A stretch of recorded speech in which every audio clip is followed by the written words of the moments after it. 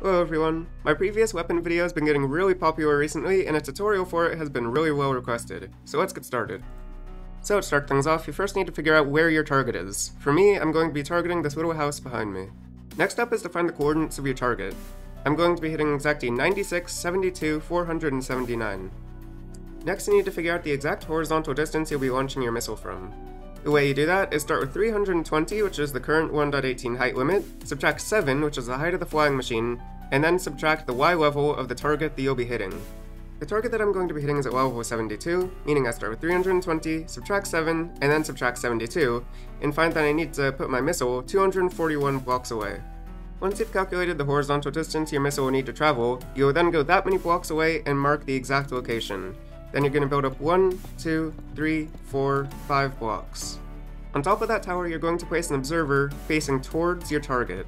You can see my target is over there and my observer is looking at it. You're then going to break the temporary tower and put a slime block on the back of the observer. Then go ahead and get a sticky piston facing away from your target and place it on top of the slime block. On the side of the slime block, you're going to place a sticky piston that's facing upwards like this. And then next to it, you're going to place a sticky piston that's facing the observers. Next, you're going to place a honey block on top of the upward facing piston, and then 2 in this direction, 1 in this direction, and 2 up. Next up, take an observer, and go ahead and place it facing the sky, like this. Next, you're going to take another observer, and go ahead and put it on this block, facing away from this piston. It should now look a bit like this. You're also going to need a second observer right here that's also facing your target. Next, go ahead and head to the bottom of the flying machine. It should look a little bit like this. Place a slime block here, and also right here, and then an observer facing this way, right here, and then a piece of TNT right here, and a sticky piston right here facing downwards.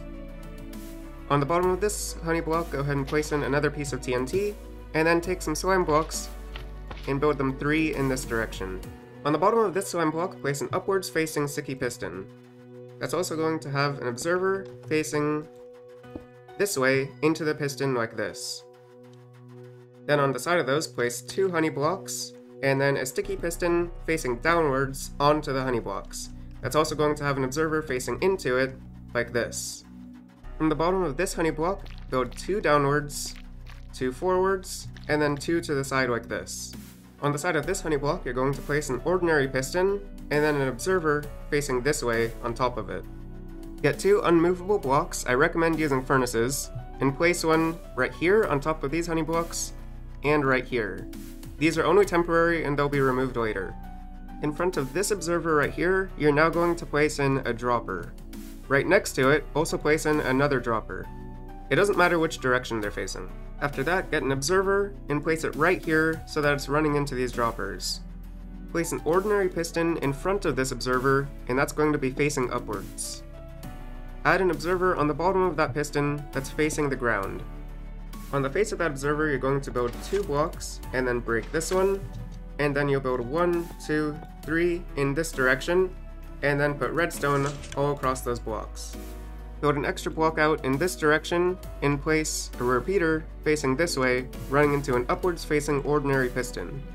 Then place 1, 2 blocks on top of it. We're almost done, it's just time to add in the TNT minecarts now. Go ahead and break the furnaces, and then place in a block right here on top of the honey, and put a rail on top of that.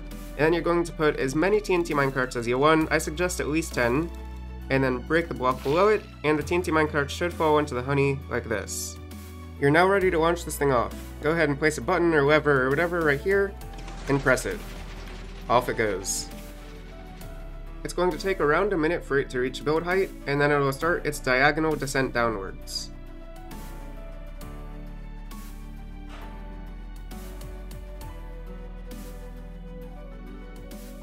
The machine takes a couple minutes to get to the ground, so go ahead and find yourself a nice vantage point to enjoy the fireworks.